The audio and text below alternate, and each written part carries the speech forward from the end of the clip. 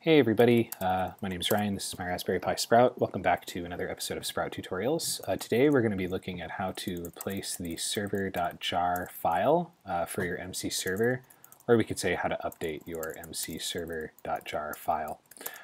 This is really simple. It's a pretty routine standard system administration thing, so let's get right into it.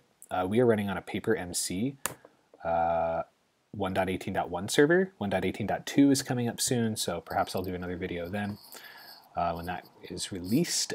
But in the meantime, what we want to do is go to papermc.io/downloads. I'm going to go ahead and copy this link here, and then I'm going to do, you see I'm logged in as user Minecraft on my Raspberry Pi. I'm going to do wget, and you can see that it's downloading now. And whether it's 1.18.1 or 1.17.1 or like 1.11, this method should work for any update, just to update your server.jar file to keep things smooth and running. Cool, so if I do an ls, we can see now we have this .jar file.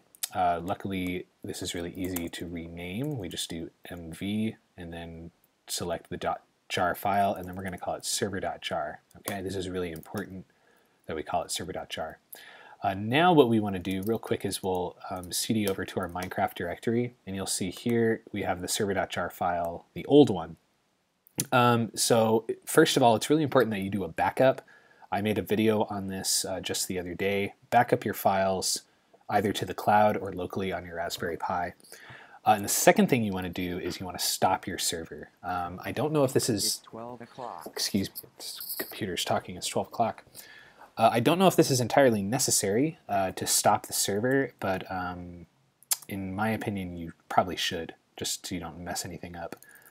So depending on how you stop your server, go for it. I'm using systemd, so what I'm going to do is hop over to my Pi user, which is root. I'm going to run sudo service Minecraft stop. And again, if you don't know what systemd is, I've got another video on how to start your Minecraft server on boot, so that it's just running in the background, and you can start and stop it pretty easily with these commands.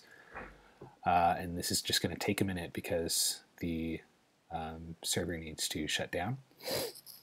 So let's just wait here a second. Okay, there we go. And then what we're going to do is hop back over to user Minecraft, and we're going to replace this server.jar file with the new one. So let's cd back to our home directory. Oh, whoops, actually we're going to remove it first. So we're going to do rm server.jar.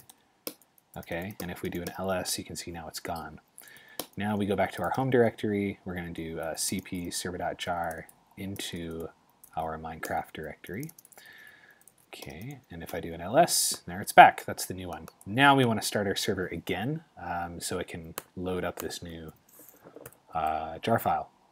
And again, depending on how you do this, you can use bash scripts or whatever. Again, I'm using systemd, which is really convenient, and we can kind of see this in real time by doing this. Okay, so you can see that it's loading. The Minecraft service, it stopped earlier. Now it's starting. And yeah, we just need to wait for confirmation that it's loaded up 207. So let's keep an eye out for that.